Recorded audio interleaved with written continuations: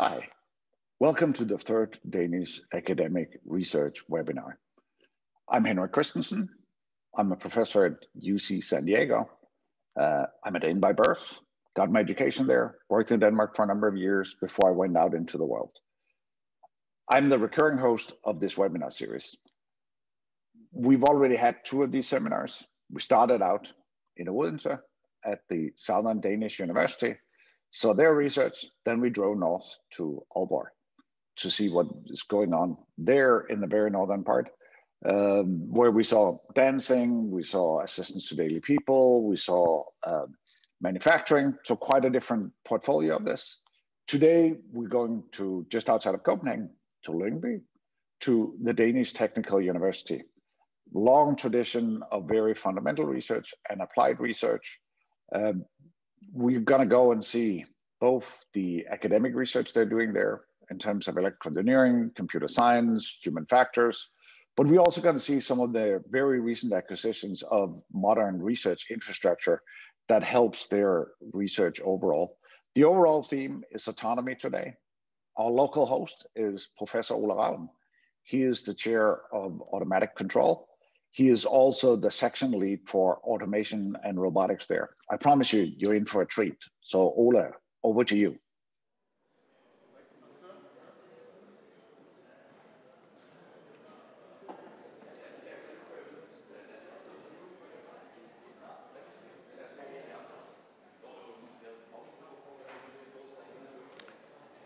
Thank you very much, Henrik, and welcome everybody to the library at the Technical University of Denmark, where we have an action-packed program for you this evening.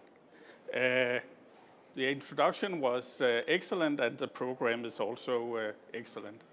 I'm Ole Ravn. I'm a professor in intelligent robotics at the Automation and Control Group, which I'm also heading. And I'll guide you through the program tonight. So welcome. Let's have a look at the program for tonight. We start out by having an introduction to DTU. We've had 2 of our 11,000 students show you around. Then we'll move on to give you an insight into some of the fantastic robotic facilities that we have at DTU. And then we'll move on to the research topics. And we have 5 interesting research topics that we'll go through with some of the top researchers that we have in our group. One of the other vital activities that we do at DTU is that we compete. We go to any or all robot competitions that we can lay our hands on, and we have a short video on that a little bit later. And then finally, we'll come back here to the library to answer questions. So please be sure to post questions on the stream in YouTube. We will try our best to answer them online or at the end of the show. So bringing this introduction to a close, I just want to thank everybody in the Automation and Control Group for participating and contributing to this show. And then let's get started with the video on DTU campus.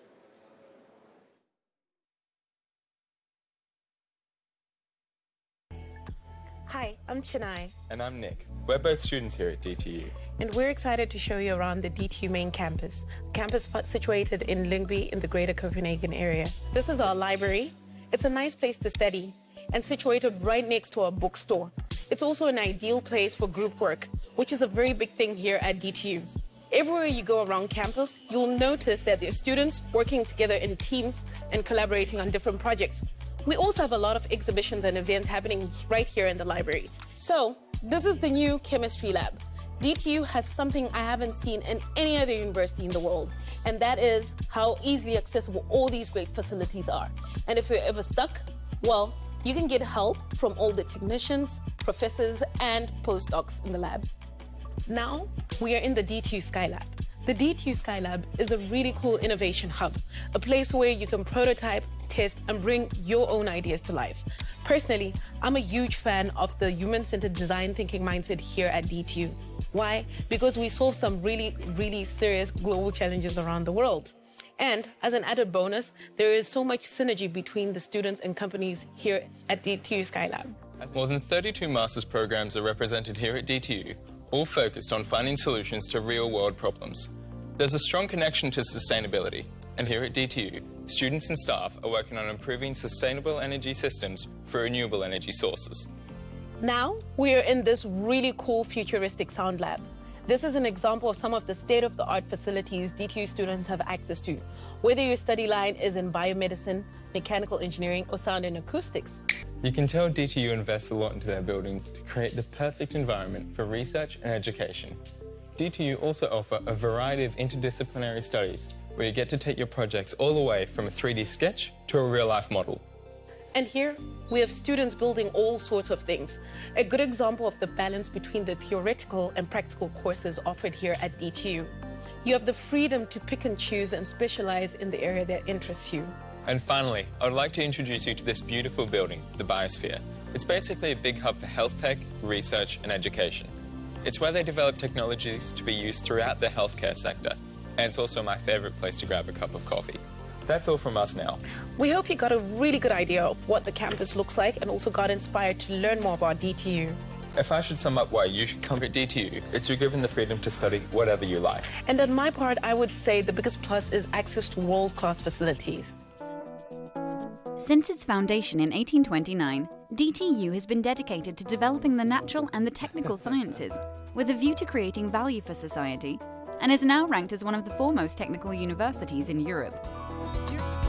With a research profile characterized by depth, innovation and impact, the university is at the academic forefront within the technical and the natural sciences. Special focus is dedicated to a number of internationally challenging research disciplines, including sustainable energy technologies and life sciences. DTU continuously invests heavily in state-of-the-art equipment and facilities, ensuring that its research, teaching, and learning environment is one of the best in the world. This embraces, for example, 3 supercomputers, including the computer Ravn with 16,048 CPU cores that can store 7.5 petabytes of data. The supercomputer is used for industrial biotechnology and pharmaceutical research. DTU DanChip, a national center for micro and nano fabrication with 1,350 meters squared of cleanroom facilities, which provides a comprehensive and expanding selection of state-of-the-art process equipment for lithography, etching, thermal processing, thin film deposition, wafer cleaning, advanced packaging and characterization.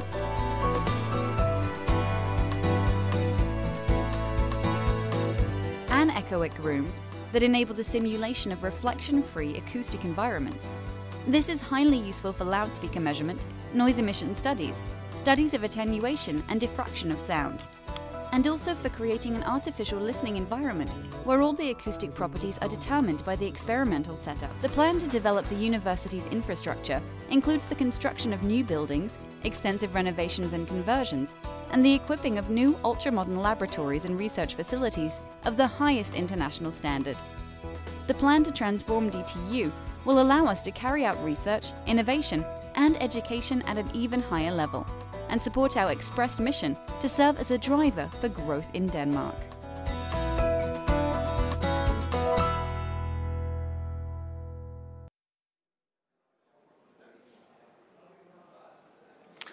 So we're back here at the library at DTU in these nice surroundings. And with me in the other chair, I have Roberto Galeazzi, one of our associate professors, and also the head of the newly opened Center for Collaborative Autonomous Systems. Yep. So welcome, Roberto. Thank you, Ole, and welcome to everybody here at DTU for this outstanding exposition of our research on autonomous systems at DTU.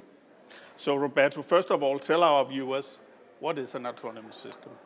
Well, an autonomous system is a system that is able to self-determine its behavior a system that then will be able to act in a meaningful manner in the environment where, so to say, the environment is a part of. And they will also, is a system that then is able to do so by evolving and learning, and thereby acting in environments that are changing for a long period of time.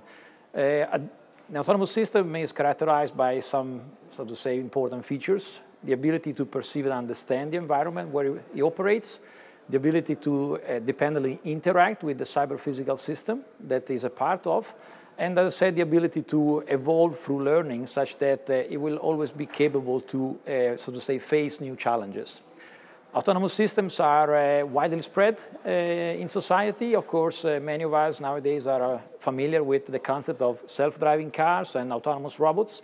But here at DTU, we are pushing, so to say, autonomous system to a new frontier, to a new dimension, because autonomous systems will play a very important role in energy systems, in domotics, in manufacturing, of course, as well as, of course, in asset management and condition monitoring. So robotics is, of course, probably one of the first areas where autonomy, so to say, has been spoken, but these characteristics are becoming pervasive in many other systems in our society. Thank you very much for that clear explanation. Could you talk a little bit about the ideas behind making a Center for Collaborative Autonomous Systems? Yes, thank you very much for your question, Ole. Well, DTU is coming from more than 2 decades of intensive research on autonomous systems, and we see that as these technologies are becoming more important for the development of our society, also towards sustainability, it's important to have an entity that actually brings together the different aspects of the research. Some of them, of course, are very much technology focused, like research in electrical engineering, computer science, and space technology. But we see that there is a very strong importance in addressing also technology-related issues that comes from the integration of these systems into the societal context. So how do we see autonomous systems, of course, to become a part of an organization, and how do we see autonomous systems actually to work shoulder to shoulder with humans? So the center actually has the ambition of pushing the frontiers of autonomous systems technologically, but also for socio-economic and regulative aspects in order to really enable the pervasive deployment of autonomous systems in the society. And where are we in a year?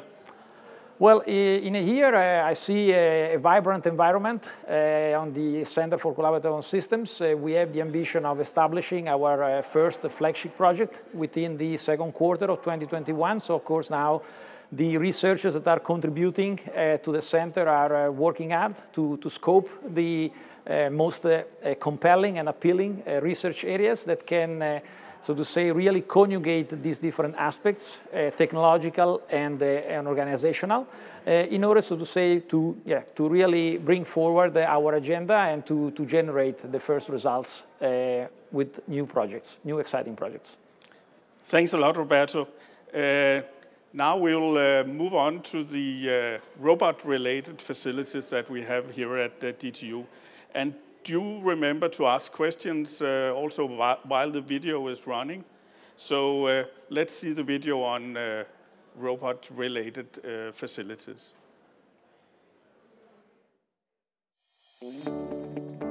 Hi everyone, my name is Matteo Fumagalli. I'm Associate Professor in Robotics at DTU Electrical Engineering.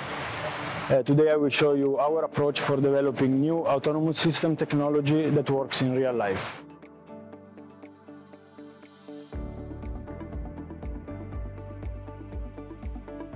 At DTU, we perform research and innovation on autonomous systems, and for us, testing is a key element for the innovation process.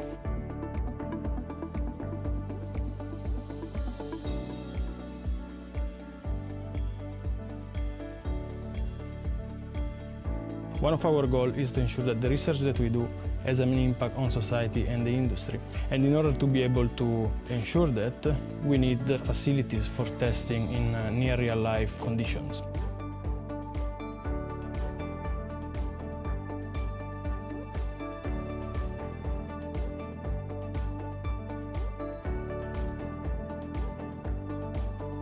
One of the most important facilities that we have is called Autonomous System Test Arena. We call it ASTA, and that is a big air dome of the size of 42 times 24 times 14 meters. It is an inflatable structure that allows us to have near outdoor conditions when we perform experiments.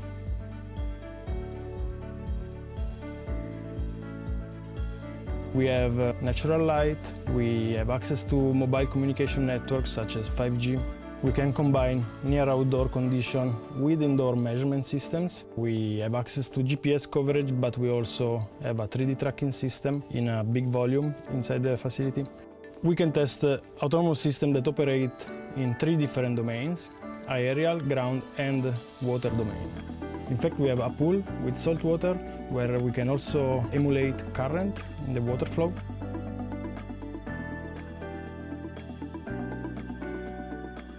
We have several nets that allow us to have 3 different segregated test volumes, and they can be adjusted to provide also one single volume depending on the needs of the experiment that we are performing.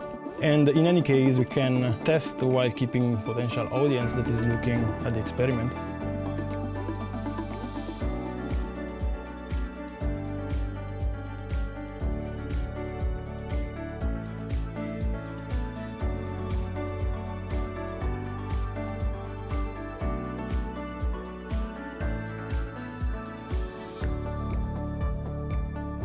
Our goal with the facility is to ensure that research on autonomous systems has an impact on our society and the industry. Our research is carried out in a tight collaboration with the industry, where our goal is to solve real-life problems and provide economic and societal benefits.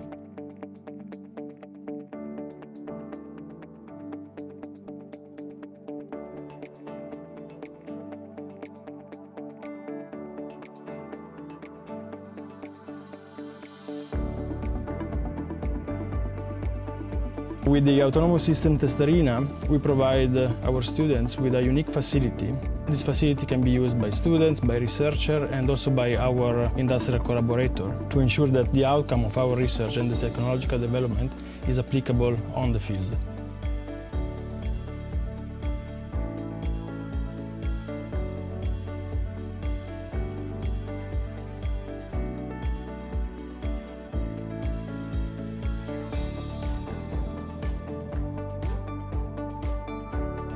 We use this facility to perform tests on our autonomous robots. In particular, we have used it for developing and tested our system for participation in international robotic competitions.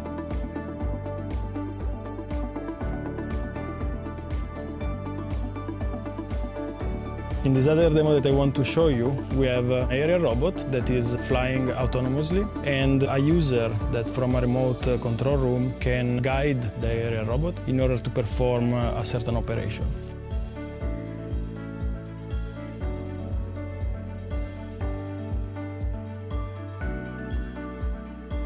So what you see here is our researcher, Ananda, who is controlling from control room the drone. He gets a stream from the camera of the drone, and he can select a point where he wants the drone to touch and perform an inspection. And the drone uses its own autonomous controller in order to perform the operation safely and gather the measurement that is of interest for the user.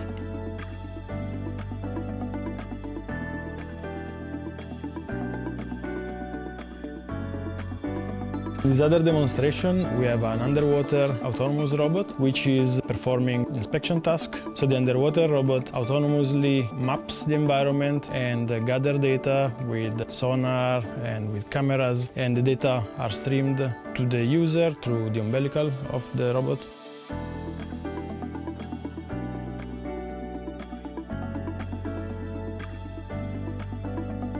And then a unique element of this facility is that beside testing technology in each separate domain, we can also test technology collaborating all together in a shared environment.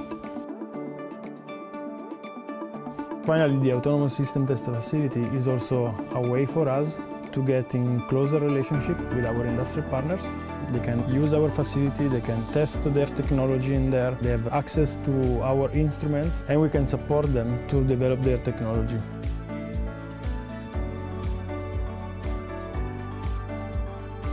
Our autonomous system test facility works also in close collaboration with Skylab.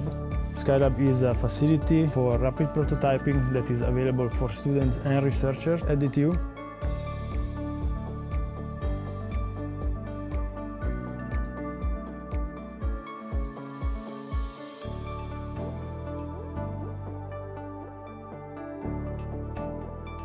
The Autonomous System Test Arena represents our way to guarantee that the technological gaps that the industry is facing are filled up through our research outcome and the students that we train.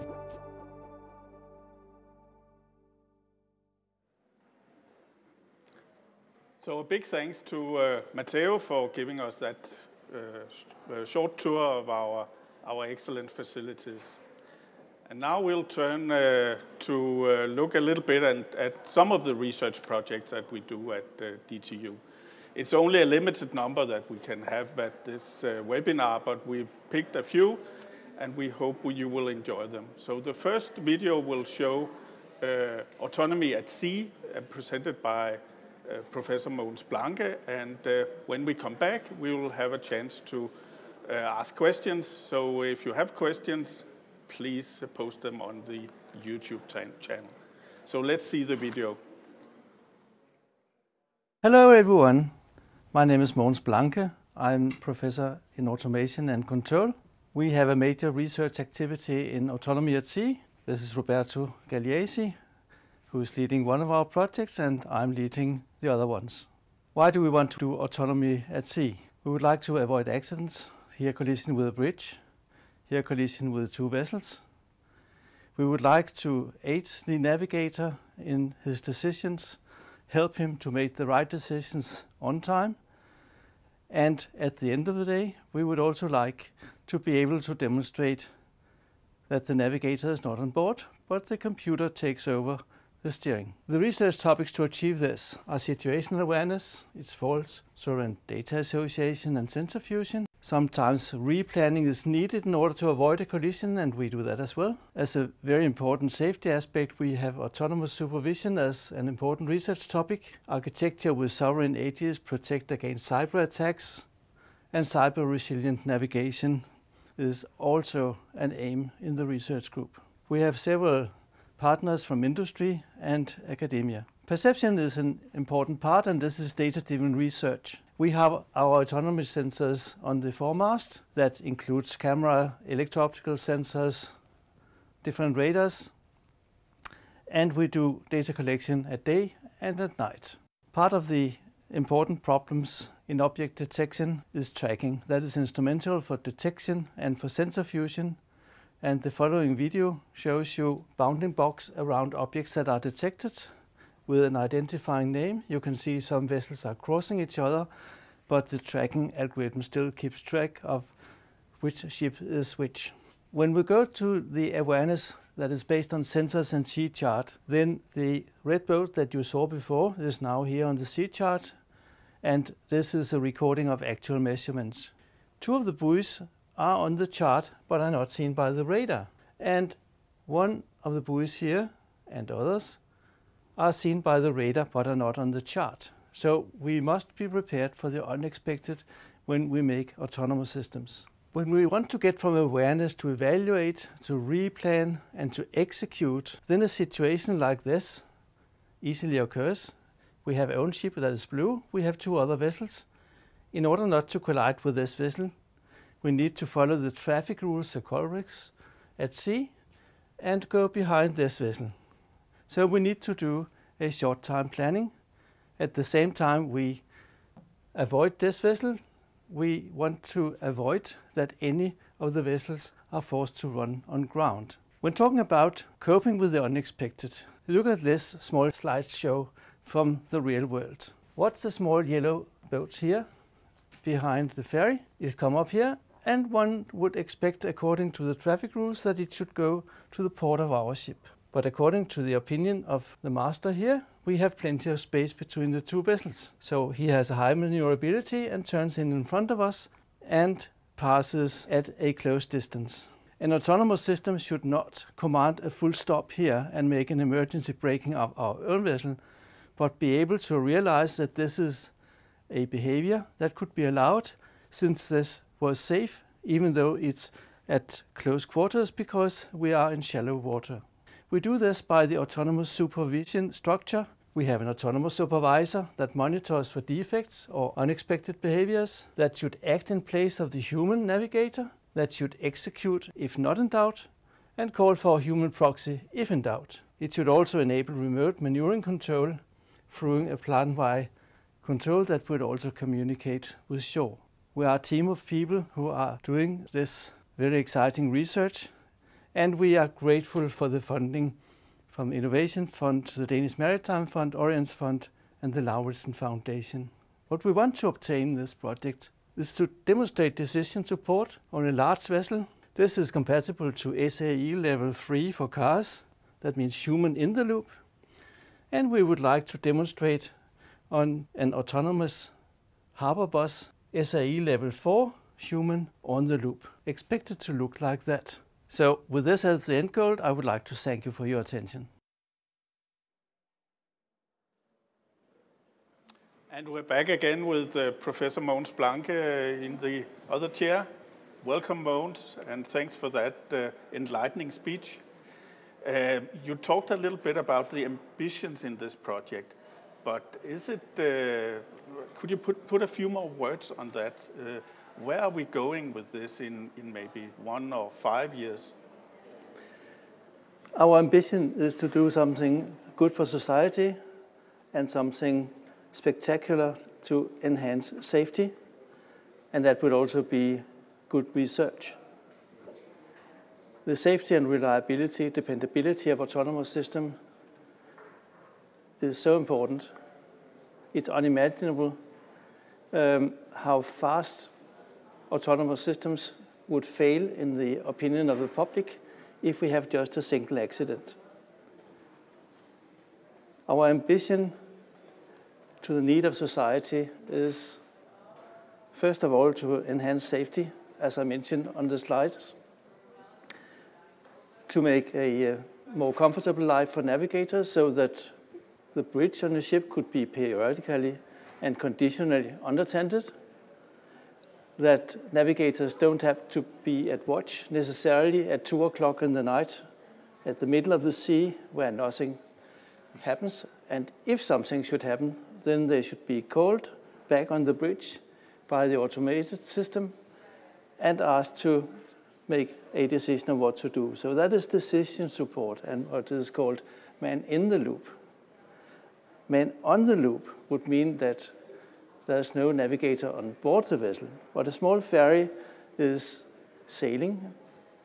It has a supervisor, as I explained, and this supervisor keeps track of are there unexpected events where a human is needed. Then it will call for assistance. This assistance could be on shore or it could be on another vessel. One person could supervise several ferries. And why do we want these ferries?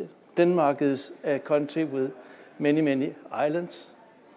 Islanders tend to leave the islands. Young people go away, they leave the islands. And part of the issue is transportation, lack of transportation facilities between the small islands and the mainland. We and Danish ferry operators envisaged a situation where small, cheap vessels could make a kind of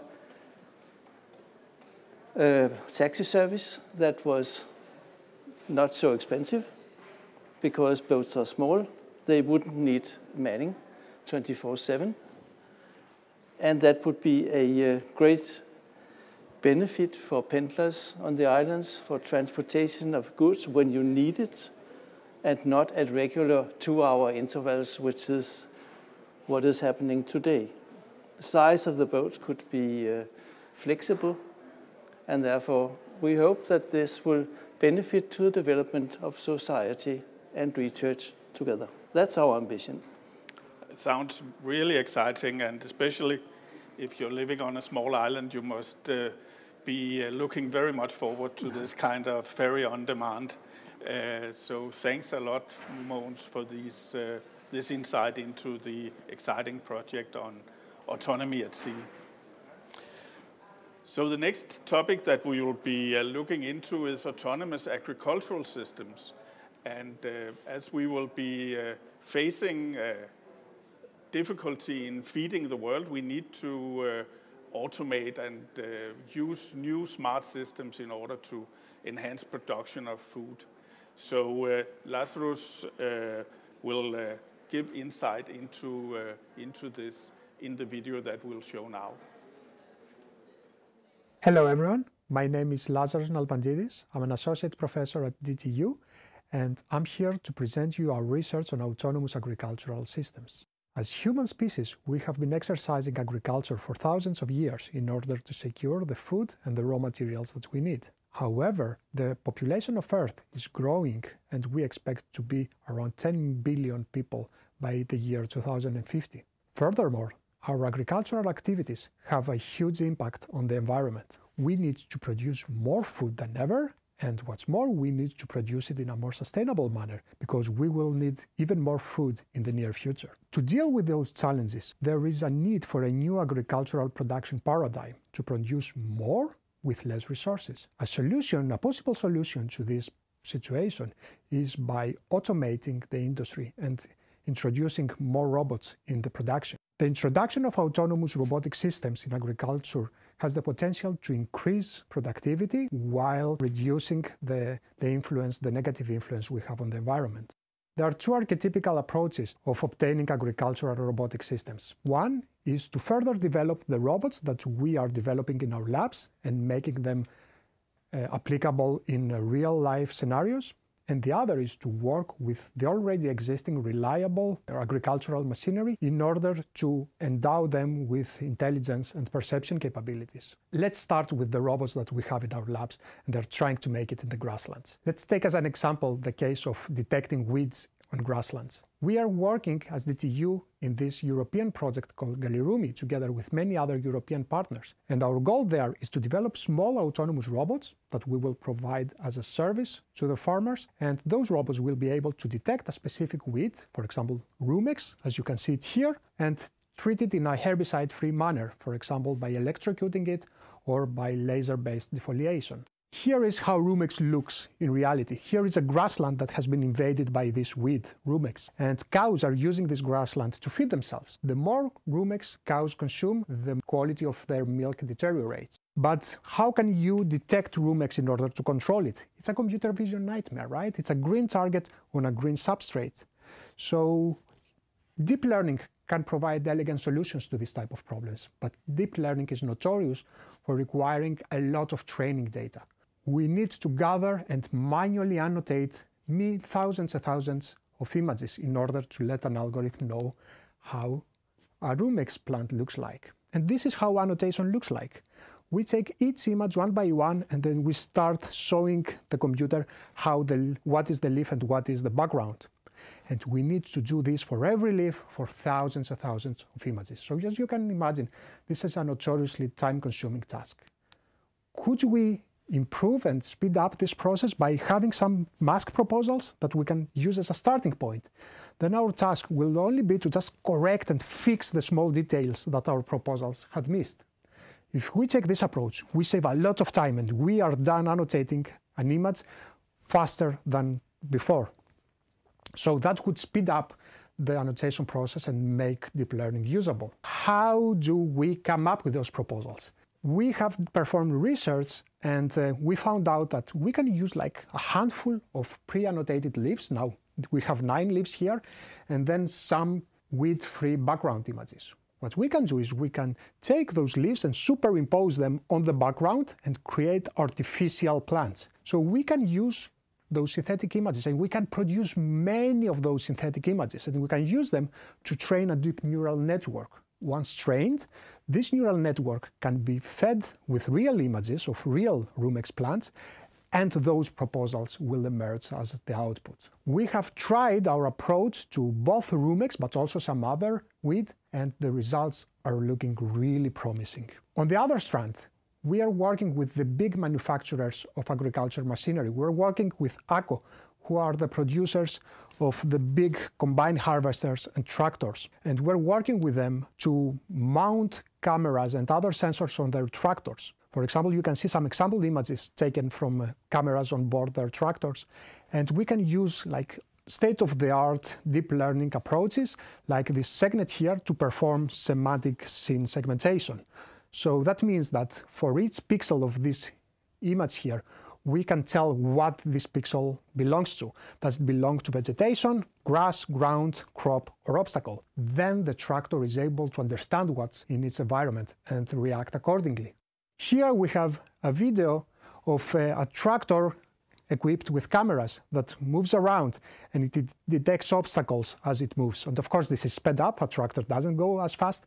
But by detecting those obstacles, the tractor can find out what is a free space that it can move with safety. And big static objects is not the only thing that we're interested in, right? Humans should be avoided. So in order to ensure safety, this robot is equipped with stereo cameras that look around it, and then they detect the existence of humans and allow the robot to plan its next actions in a safe manner. And I refer to robots and tractors interchangeably here because we make robots out of tractors. In our research, we are addressing several of the United Nations Sustainable Development Goals. And we are believing that we can perform this research and make this world a better place. But we also do this research because it's quite fun to deploy technology in the grasslands. And with this, I would like to thank you for your attention. And we're back here at the library at the DTU. And with me in the other chair, I have Lazaros Nalpantidis. Welcome, Lazaros. Hi, Ole. I hope that we can talk a little bit about the ambitions behind the projects that you're doing in agriculture, or that we are doing in agriculture, to be more correct, maybe. Sure. Agriculture is a very interesting target domain for deploying robots. It's a really challenging one. One has to deal with real nature, right? You cannot control the environment the way you can do it in a lab or in a factory hall. You need to make sure that your system is robust enough so it can operate for long periods of time, because finding out that something is broken while on field is not the easiest situation to find yourself in. So that makes agriculture a really challenging domain for robots. We are testing a number of sensors. I have been focusing on cameras in my talk, but obviously once in the fields, you need to gather as much information as you can possibly do. So in that sense, we are equipping our robots, and here we have one of those robots. We are equipping them with cameras, laser sensors, all sorts of sensors that would make sense for our scenario. So the major challenge is that's the reliability aspect. I would say, and that will also be highlighted later on in the program today, reliability is a big thing. You need to be sure that your robot will operate. And the environment is also many times not your friend, right? You need to be able to cope with whatever environment the weather is having for you. So you need to take it, and you need to prepare for that. It's just like the farmers. They need to cope with the weather as it is. So thanks a lot for that insight, Lazaros. And next topic that we selected out of, again, the many topics that we have in the group is autonomous inspection systems, where we will have a video where Evangelos Boukas will explain some of the aspects that and some of the potentials that we have in this area. So let's see the video. Inspection is a critical procedure for all infrastructures, with application spaces varying from nuclear power plants to underwater tanks of large vessels. Inspections are mainly performed manually by human inspectors. While some parts of the inspection procedure have been automated, the vast majority of tasks still happen manually. Lately, researchers have developed robots to automate the procedure of inspection. I'm Evangelos Boukas. I'm an associate professor at the Department of Electrical Engineering here at the Technical University of Denmark. In this short video, I will present the latest developments in the field of autonomous robotic inspection. DTU is no stranger to developing hardware and mechanisms for robotic inspection. For example, the drone behind me has been developed to touch, maintain contact, and read sensor measurements from ultrasonic devices. The drone on the top has been designed to inspect high voltage power lines. However, in the case of autonomous inspection, it's the software which is most critical. From low-level control to high-level perception, machine learning, and autonomous navigation, it is our algorithms which constitute the differentiating factor when we want to develop reliable, accurate, and objective results. Let me explain by presenting an example of a research project which I coordinate here at DTU, namely the Inspectron project. The Inspectron project is funded by the Innovations Fund Denmark, and we execute this project together with our partners Force Technology, Lloyd's Register, and Northern. The Inspectron project tackles the difficult task of inspecting ballast tanks and cargo tanks of large vessels. Those vessels undergo great stress, and therefore defects can arise. Lloyd's Register and other classification societies have developed systems for inspecting those tanks. You can see here our operation area. On the right side, you can see the cross-section of a tanker, and on the left side, you can see the cross-section of a bulk carrier. Here, you see the inside of a ballast tank, the topside tank of a bulk carrier. We have reconstructed this area into our facilities so that we can test more regularly. On the left hand, you can see our mock-up, and on the right hand, you can see the real. Here is an overview of our approach. We start from the right side, where we have a remote expert which gives high-level commands, and then we have our drone which is fully autonomous. The drone can navigate autonomously into these areas by using its onboard sensors. We can perform localization, we can perform autonomous navigation, and machine learning for detecting the defects. When it comes to localization, it's a difficult task to have absolute localization inside the tanks. When you work outdoors, you can use GNSS like RTK GPS or GLONASS, but here you can rely only on your own sensors. To provide absolute localization, that is a location with regards to the body frame of the ship, we use landmarks that are visible in the ship. Let me explain. Our sensors are fed into a visual inertial odometry algorithm which provides relative localization, and then the detection of landmarks is fused again to create absolute location. When we have the absolute location, we can detect the defects with regards to the body frame of the ship. Here you can see where the landmarks are located on the real ship, and here you can see how our system detects them.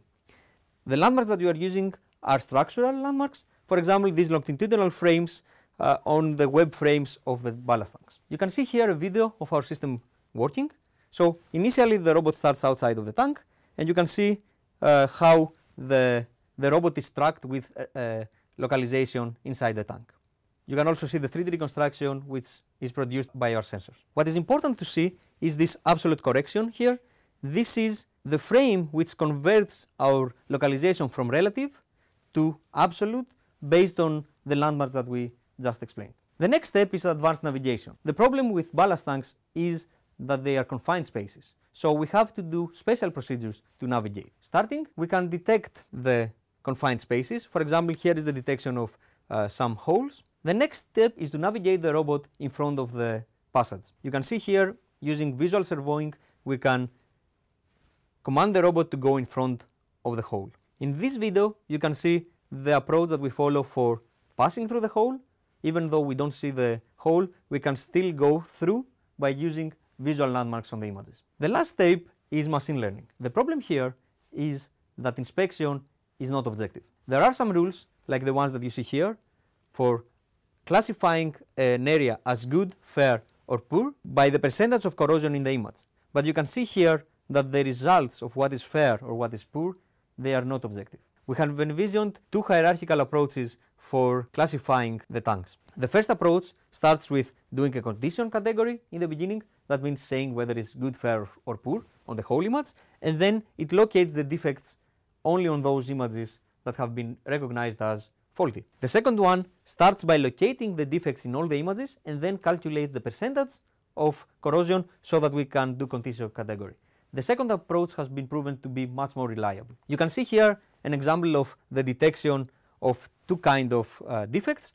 One is edge corrosion and the other is 3D deformation. We call this buckling. I didn't do this job by myself. I want to thank Rune, Rasmus, Luca and Martin for the nice work they have done. And please go and look at our papers that we published recently on IEEE SSRR. Thank you for attending this presentation, and if you have any questions or you want to contact me in any way, you can use this email.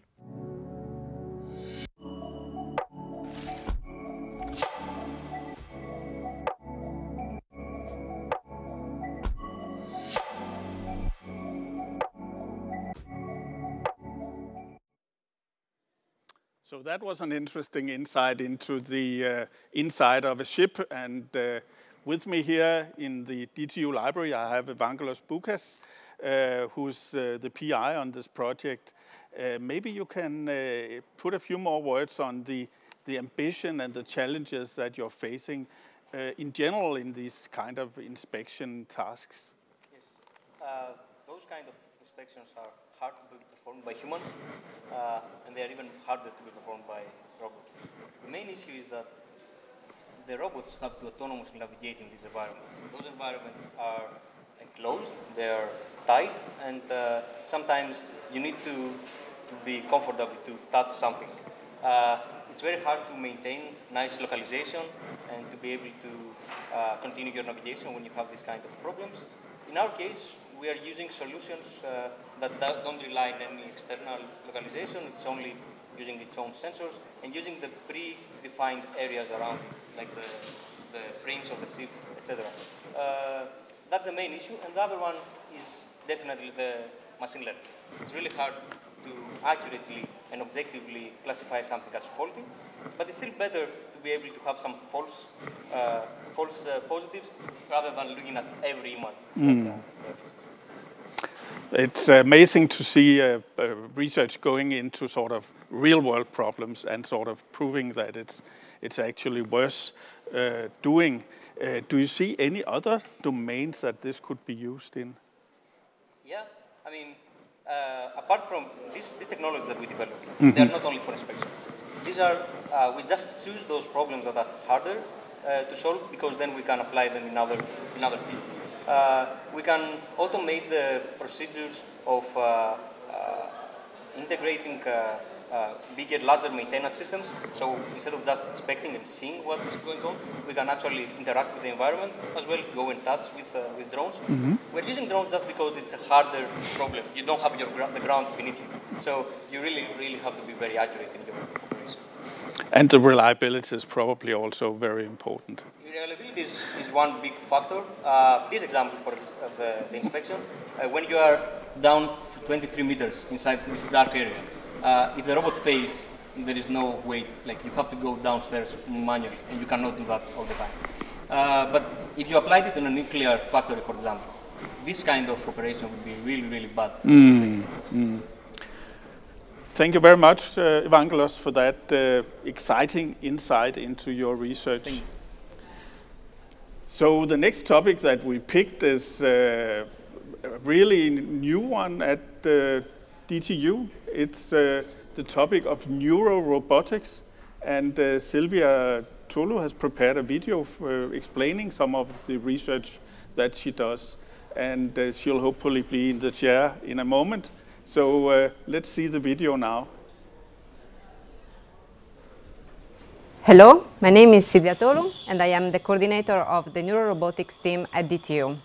In our lab, as you can see, we have both rigid and soft manipulator arms and modular robots that are used as testbed for our experiments in neurorobotics. Our main interest stems from the motivation to build agents that can autonomously act in changing and unknown environments thanks to their embodied brain. Therefore, we have been developing brain-inspired adaptive control systems. As a result, we can understand how the brain works, manipulate it, and even recreate a pathological condition. In the future, this will lead to build robotic tools that will be used for assessment and even for rehabilitation of brain diseases. In neurorobotics, we study the brain of real agents, such as the mouse, and the interaction of it with the environment. Therefore, we connect the simulated brain with simulated and real agents. Brain simulations that are comprised of millions of neurons needs realistic body agents in order to perform and to reproduce accurately data from neuroscience. And realistic brains embedded into realistic body agents need at the same time realistic or high fidelity simulated environments. One of the most studied brain areas is the cerebellum, because the cerebellum is responsible for motor control and learning. The cerebellum is like a sensory area, and it's also a data-driven structure, which means that it doesn't have any program. We don't have a program basically because our bodies change over time. In the next slides, I'm going to show you the latest experiments we have carried out by embedding the cerebellum model into robots. The first example of brain embodiment is a work that we have done in collaboration with EPFL, and in this work we wanted to reproduce the results from real mice during a locomotion task. The mouse you see in the video had to work on a split belt and had to adapt to a changing condition. So the velocity of one belt was modified during the locomotion task. We implemented a cerebellar-based control system based on hypotheses from the literature. Neuroscientists suggested that the cerebellum could perform a spatial adaptation. We hypothesized that this spatial adaptation comes from the cerebellum by modifying the pattern formation of the spinal central pattern generator. And the results we got confirmed that our control model was able to reduce the errors and adapt the interlimb parameters as demonstrated in experiments with real mice and humans. This other example is about mimicking learning mechanisms from living organisms. If you look at the video on the left, there is a guy making a very challenging task, and you may be thinking that he has trained a lot. But what you may not be thinking is that this learning has started when he was a newborn. Since we are born, we deploy what is called motor bubbling, which is a random motion generation that covers the whole space and leads to the formation of sensory motor maps. So by relying on such sensory motor maps and on the cerebellar skills, humans are able to perform tasks in a very efficient and accurate way. In this work, in collaboration with the Polytechnic of Hong Kong, we have proposed a spiking neural network for approximating differential sensory motor maps and a spiking cerebellar model or controller to reach faster and accurate movements of a robotic arm. First, a coarse controller is built and trained through motor bubbling process. Feedback data from proprioceptive and exteroceptive sensors are encoded and fed into the input layer. Then, a spiking cerebellar controller is added to correct sensory readings and allow for movements with higher precision. The cerebellum is supervised by the error provided in task space.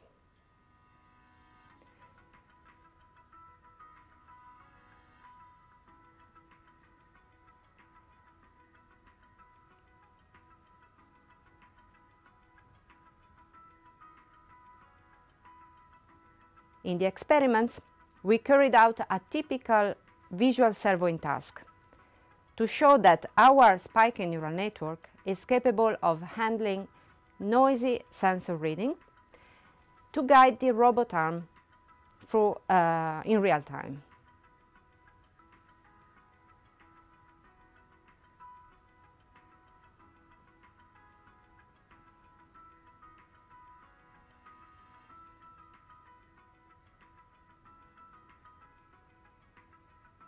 The cerebellum improves the servoing performance as the error decreases, and the robot manages to have a more accurate and faster tracking performance, as you can see in this video.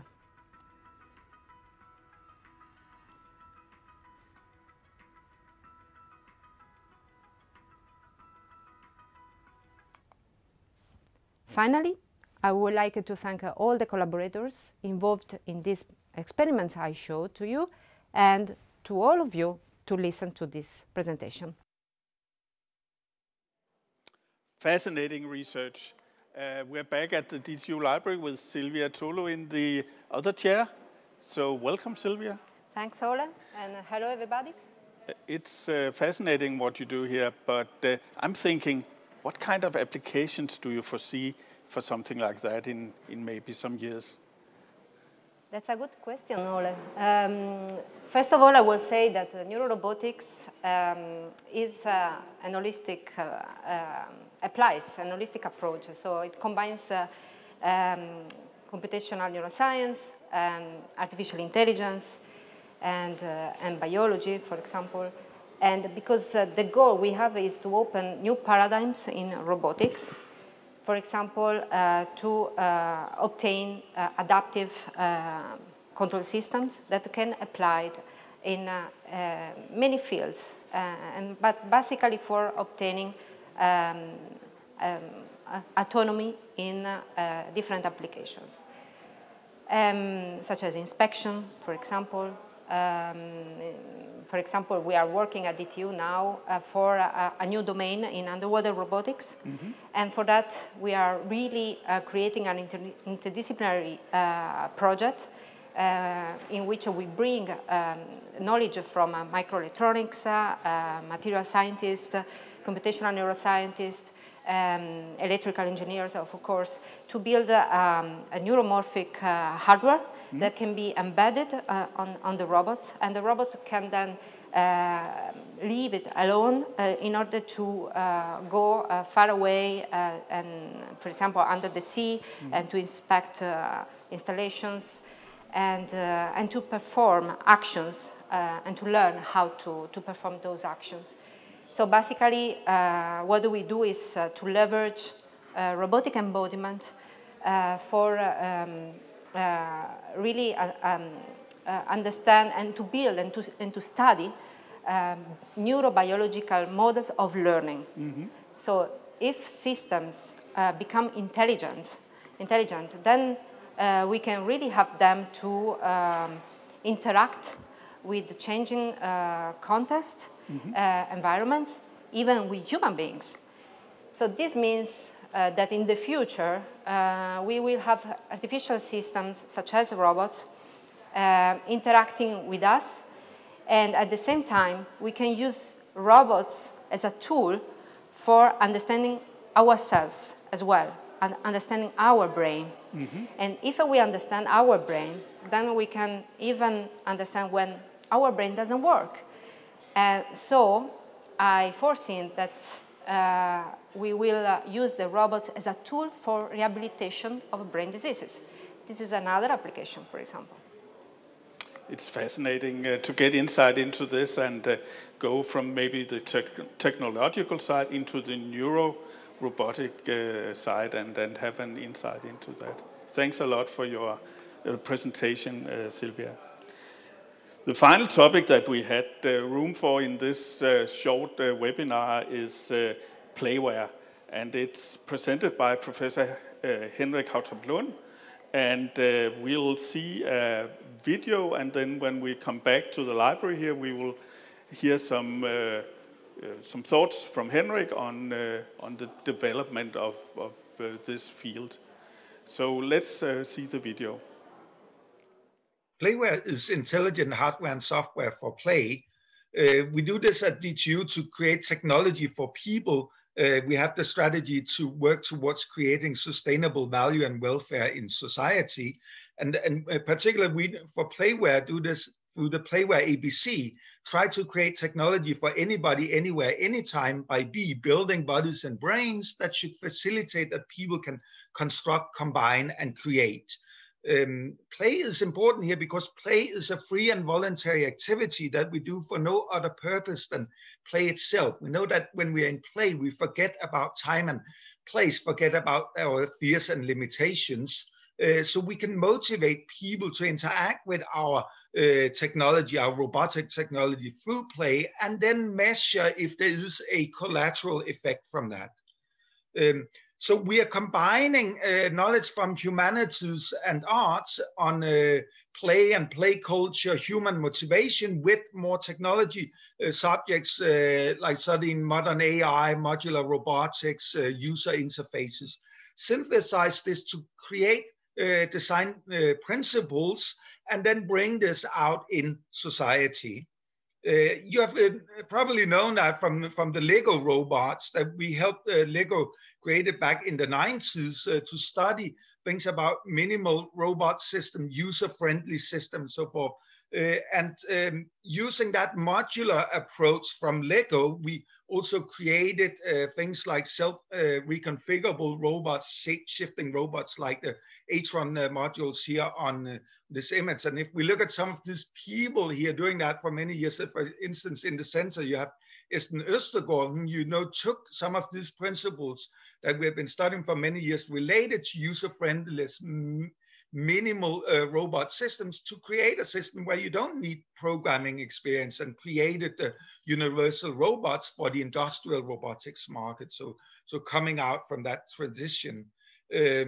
Another example where we're using this to create technology for robotic technology for anybody, anywhere, anytime are the Fable robots that are user configurable robots that you quickly can put together, click, click, click to create a robot where you have different modules as sensors, actuators, and construction modules. You can quickly put this together within seconds. You can easily program those through a graphical programming interface and have a suitable system for an educational sector when you want to go beyond what you had in the Lego Mindstorms in the past. So you can create these robots quickly in the classroom. You can look more into this at shaperobotics.com. So this is a typical example of how we create a technology for anybody, anywhere, anytime by building bodies and brains that facilitate that, in this case, the students can construct, combine, and create.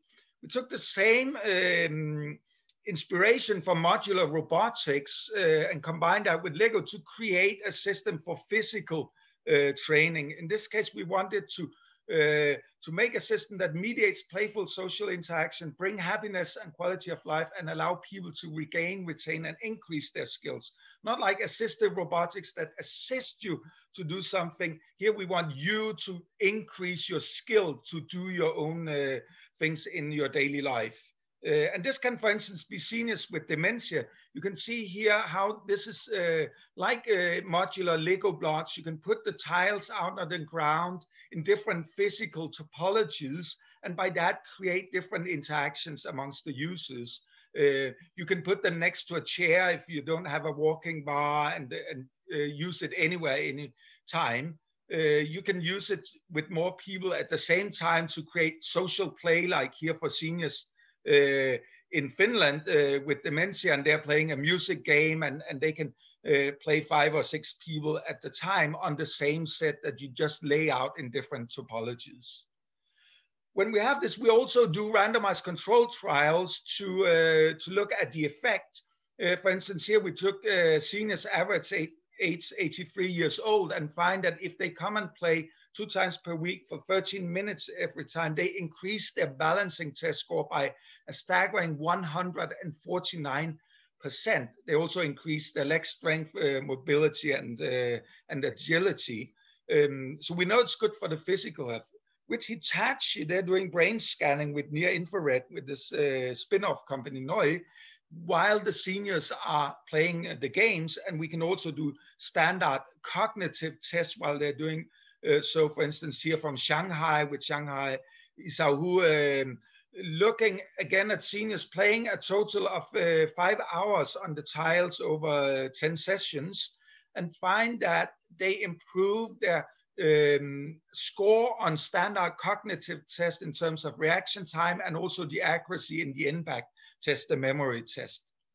So we know it's good for the body and the brain. Now, having that, we can have many people around the globe to play this game, collect the data, and do big data analysis to look at what is the nominal score for somebody playing the game. So for instance, in this case, if somebody who's 60 years old is only scoring 15 points on this particular game, we can see that it's well below the nominal score, and maybe the system needs to recommend some certain things. It does a performance analysis. The system can automatically do a risk analysis, give a recommendation to what kind of games should be played. So there's an automatically generated personalized training protocol. And then that can be brought into the seniors in the private homes, for instance, for home rehab, like with this older lady, 95 years old from Finland, and she can play in her living room or anywhere. Again, this is like the modular robotics inspiration. You can take the modules and put them anywhere and put them in different topologies. Take them into the middle of Africa, deep rural areas in Tanzania and Mozambique, where we're doing things with children with cerebral palsy who are crippled and so forth. Finally, we have seen that we can take inspiration from biology on the body and brain relationship to inspire our robotics, but we can also go the other way and use robotics to optimize biology, control and optimize the growth of life. Here, in this case, we make the GrowBot, a robotic system for growing food with sensors and actuators, so you can optimize, you can parameterize the growth in recipes. So in this case, our robotic system, we make that and make that well, but we also focus on the next step up, the human-robot interaction, and finally the environment, that we put this into an educational system in this case. So we have a comprehensive systems design where everything is ready for the teacher to use, ready for the students to program in a graphical programming language, analyze the data and look at the food that they're growing. So in this way, we are making technology for people and try to create sustainable value and welfare in society.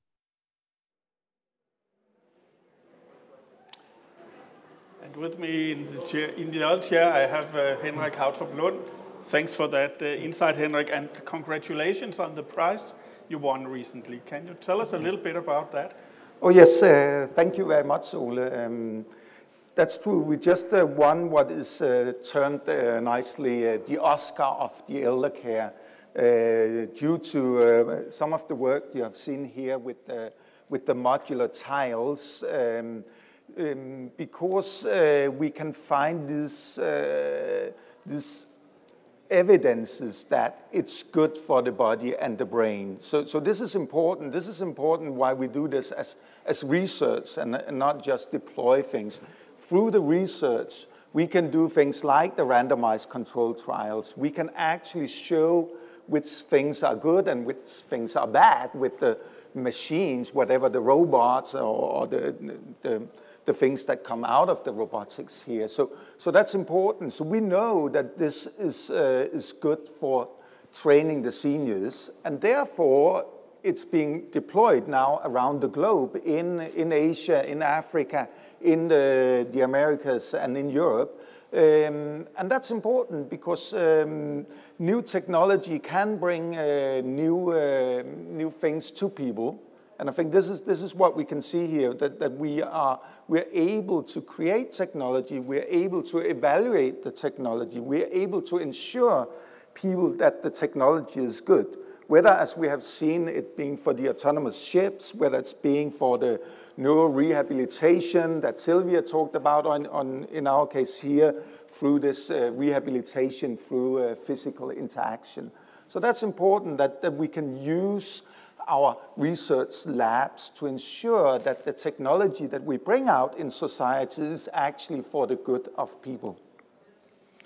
That's completely true, and I especially like the last sort of twist that you have in your video about the GrowBot. So I look forward to having this kind of tomato GrowBot in my fridge so I can harvest new tomatoes every morning. Yes. Don't you see a potential in that beyond schools and teaching? Yes, definitely.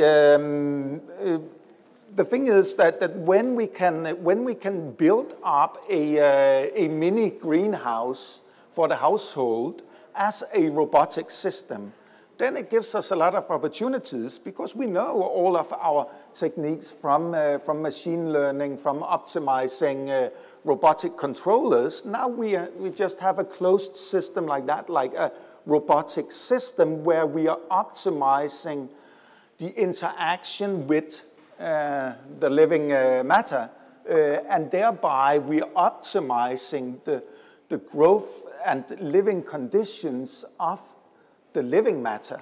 And of course, in terms of food, this is interesting, as we heard earlier as well from the outside field, that it's important when we are more people in the world. Of course, also if we can bring this into the household, into your kitchen at home, and I do believe that we'll be able to see that over the next decade, that in the household, as well as we have a fridge, we could have a household greenhouse to grow our own food. That's fascinating, Henrik. Thank you very much for joining us. So now we have another story coming up, and the other topic is this usage of competitions as a driver for the research, but also as a way of engaging and activating the students in really learning the underlying theory, because that's the way they can actually perform in the competitions. So we've been in several competitions, and it's great fun, by the way, if you don't know that. The last one we attended was the MBCIRC, Mohammed bin Zayed Robotic Challenge in Abu Dhabi in February, where we actually came back from Abu Dhabi just before we closed down here in Denmark.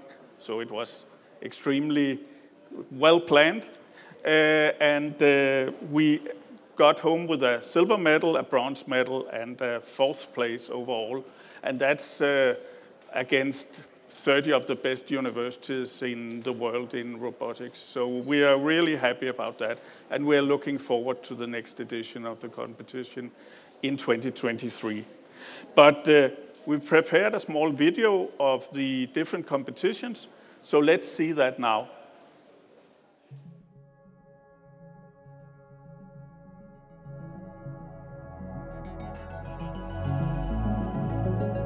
Robot competitions is a very good way to try out if your research methods actually work in reality.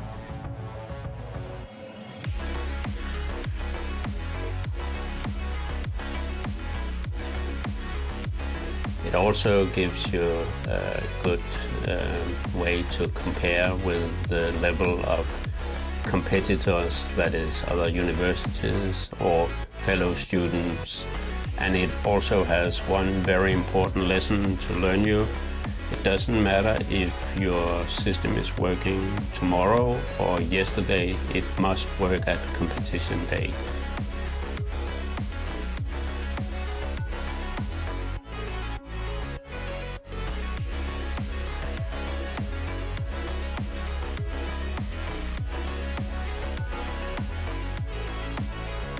For these reasons, DTU Electro has participated in several robot competitions in the world, and also DTU Electro is arranging a mobile robot competition themselves, which runs every year. DTU RoboCup is arranged once every year, just after Easter, and is a mobile robot competition where you have to go through a track solving several obstacles, and it's targeted to DTU students, but also pupils from high school can attend. Actually, one from high school won 3 years in a row.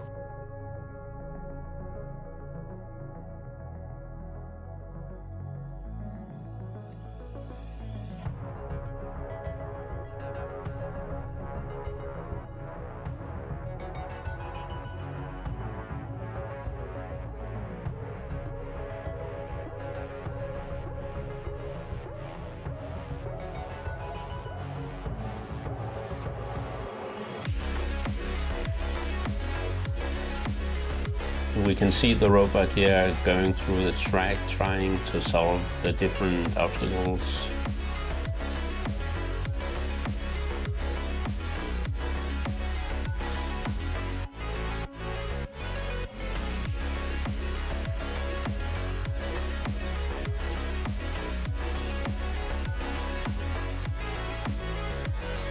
For example, you can see here it's picking up a golf ball and putting it in a hole.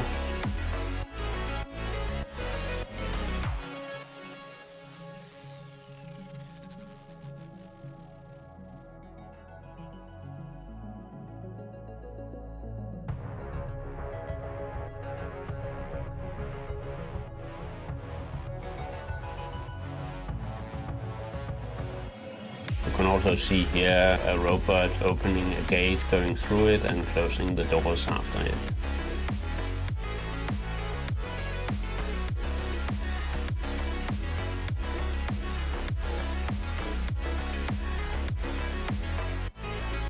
You can have up to 28 points, but normally the best will get around 25, 26.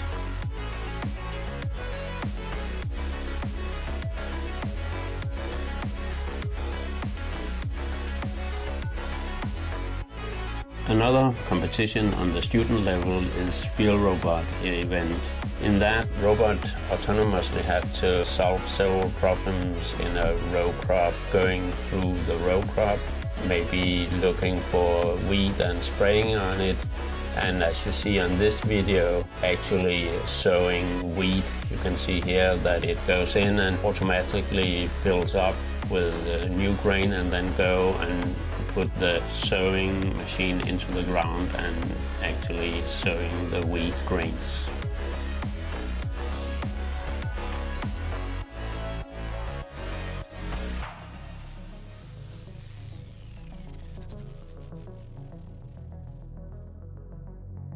On the research level, we have participated in the Shell Eco-Marathon, where the idea is to try to let the vehicles go as far as possible on a given amount of fuel. And also newly, the autonomous part has been added to the competition.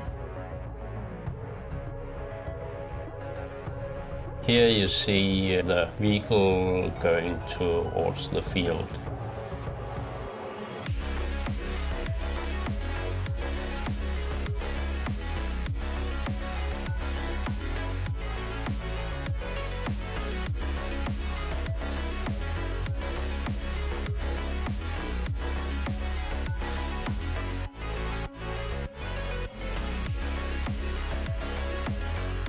The biggest competition that we are participating in is the Mohammed bin Zayed International Robot Challenge, which takes place every third year.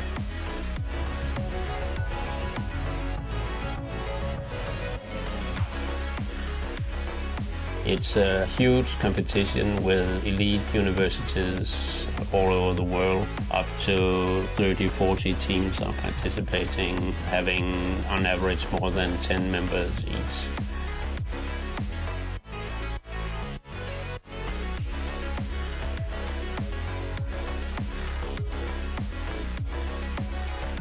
The price level is also quite high, like 2 million kroner for each challenge and 7 million for the main challenge. So there's something to go for there.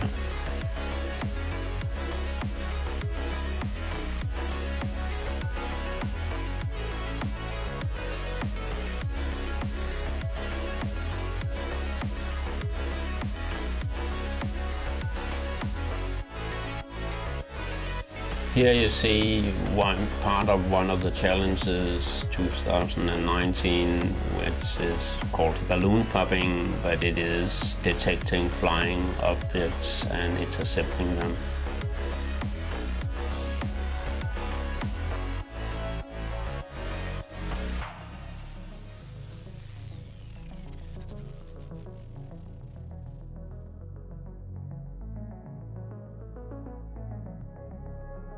Another challenge in MPCirc this year is the wall building. The robot has autonomously to pick up the different blocks of different sizes and different colors and take them and build a wall.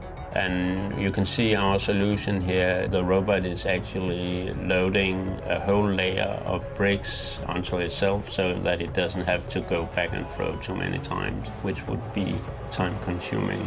Maybe you can see in the solution that the robot actually feels the walls when it's charging the blocks into the robot itself using force feedback from the robot arm. As you have seen, DTU Electro has participated in many competitions and, as you see here, often with a good result.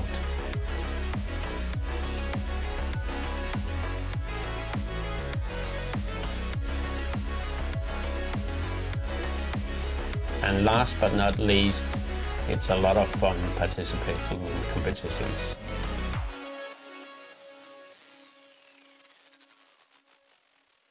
So we're back again in the library at DTU, and with me I have Lazaros, Nalpantidis, and this part of the session is on Q&A, and we've had tons of questions, but we can only, the time is running, so we have just one question. Esma, can you relay that? Yes, we have one question for Lazaros. Has the group at DTU worked on how to deal with or kill army worms in addition to the weed where computer vision was required? Would this be easier? I think that's a very good question. That's a very logical next step. Once you are there in the fields with cameras and you can observe the weeds, you can probably also observe like the little animals and the worms in the environment. We have not performed this. We are focusing on weed detection, and that could be the next step. For example, there are many applications, for example, in strawberry cultivation, where such a detection system would be very, very useful. But for the time being, we are focusing on the weed detection. So, Lazaros, what about the involvement in this? If people are sitting out behind the screens and thinking, how can I become part of this? What would you say to them? I think in most of the videos that we have shown, Ole, we have a lot of faculty members and researchers, but we have a lot of students as well. And I guess, depending on the seniority level, people are very welcome to join us as colleagues, right? Applying for a PhD position or some positions that we announce from time to time. And now people know more or less some of our research themes. But we are also having a lot of master students who come and join, and some of those are actually staying with us afterwards.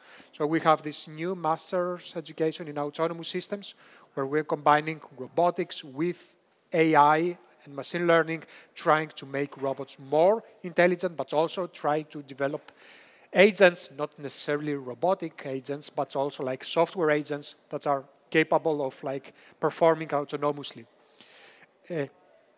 Other than that, we are also heavily involved in yet another master education in robotics technology under electrical engineering, where we are focusing more on the hardware aspects of that. And depending on like what each one finds more interesting and more challenging for him or her, there is an ample range of possibilities to choose from. I think that's a great opportunity for all of you out there who want to join. So I think we are running out of time now, so I'd like to round off with a few slides. This is the third of 4 webinars in this series. And I'd just like to acknowledge some of the other collaboration partners that we have. You've seen a lot of them in the videos, but we have a lot of collaboration. So if you're out there and seeking some good researchers to collaborate with, we are able and ready to help you. But the main resource that we have, of course, is our good staff that have been performing wonderfully in these very difficult conditions in the last months. So really a great and big thanks to everybody in the automation and control group. So you're probably wondering, what will the 4th of the 4 be about? The 4th webinar will be a panel discussion between robotic companies in Denmark, academia, and it will take place on the 27th of January. So it's exciting to see what we will talk about at that time. I think it will be something about getting this research out into companies and actually innovating the robotic and autonomous system field. I think it was mentioning that the initial scheduled date was in December, but we have received feedback about this being a very crowded period with a lot of webinars. So we thought like we should give it some time, we should all get some time to breathe, and then schedule this fourth and concluding webinar in the new year, giving us all a little bit more time to reflect upon the themes that were presented at DTU, at Syddansk University, at the University of Southern Denmark, and Aalborg University in the previous episodes. Yes, so I think we'll say thank you very much for attending. And if you have questions, feel free to contact us at this or one of the other mail address. And season's greetings also to all of you in this time. So now over to you, Henrik. Wow, Ole, that was really impressive. I'm very happy to see all this cool research going on at DTU across autonomy, but very much engaging the students, modern infrastructure, fundamental new research. That's very nice. I really appreciate that. This wraps up our tour of the main academic institutions in Denmark that are doing robotics research. There's a number of places we didn't have a chance to go to, but I think you get the overall drift of all this research going on. What is happening? Why is it impacting this? We have a fourth seminar where we will try and talk about why is it that Denmark is not only successful at doing fundamental new research, but also incredibly successful at translating this into real-world products. So we're assembling a panel of people that sort of represents the different actors in the ecosystem to talk about what does it take to translate this? What does it take in terms of money? What does it take from idea? What does it take in terms of entrepreneurship to make this truly successful? So on December 16th, we will get this together. We will try and give you the full picture of why is it that Denmark is one of the fastest growing robotics ecosystems in the world today. We hope you'll join us on December 16th. Other than that, I can only say I hope you're staying safe and healthy out there. We look forward to seeing you again in 2 weeks. Have a nice day.